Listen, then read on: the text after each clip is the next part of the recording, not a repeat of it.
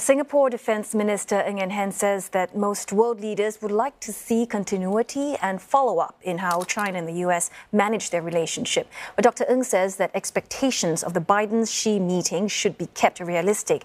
Now, he was speaking to the media as he wrapped up a visit to Beijing to attend a regional security forum. And Olivia Siong has this report. When the White House confirmed Wednesday that US President Joe Biden would meet his Chinese counterpart Xi Jinping later this month, it was no surprise to Singapore Defence Minister Eng Hen. He said the signals from speaking to officials in Beijing indicated that this was on the cards. However, he said expectations of the highly anticipated sit-down on the sidelines of the APEC summit in San Francisco need to be kept realistic, as China and the US are not at the stage where they can resolve their core differences. Instead, Dr. Eng suggested that both sides should look at areas where they can agree on and are achievable. Also, ensuring this process does not get disrupted by other issues that may emerge, like they had in the past. The last time the two leaders met in person was on the sidelines of the G20 summit in Bali last year. Follow-up and continuity is key. You can have meetings, but if there are no effective outcomes, then it actually discourages you, because you say, well, we had a meeting before and less came out of it than we expected.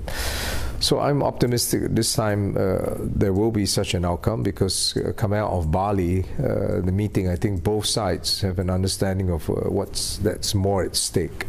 Dr. Eng was wrapping up a 4-day visit to China, where he attended the Siong Forum.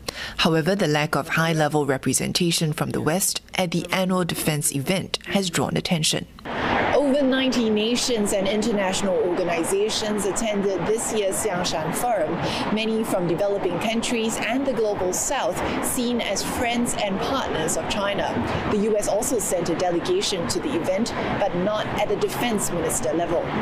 Dr. Eng said this can change if the US or Western Europe were to recognize its importance.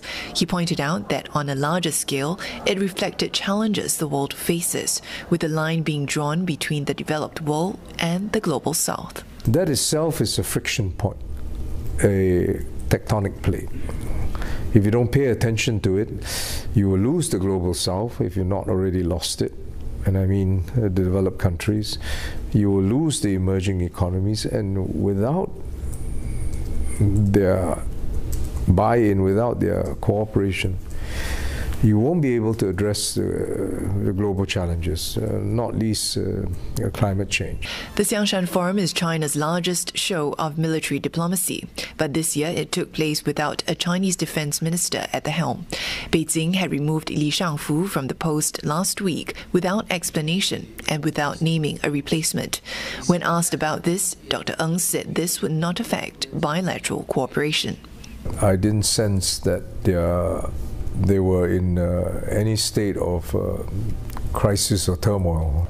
I think they'll take in their stride when it comes to bilateral relations. The agreements that we've signed are institutionalized. I think they will continue despite the change of personalities. So I think in short, it looks as if it's business as usual here. During his 4-day trip, Dr. Eng also met China's number 3 ranking military official, General He Weidong, and other senior officials from the People's Liberation Army. He said the two armed forces are looking at how to step up engagement further on the back of a defense agreement signed in 2019. Olivia Siong, CNA, Beijing.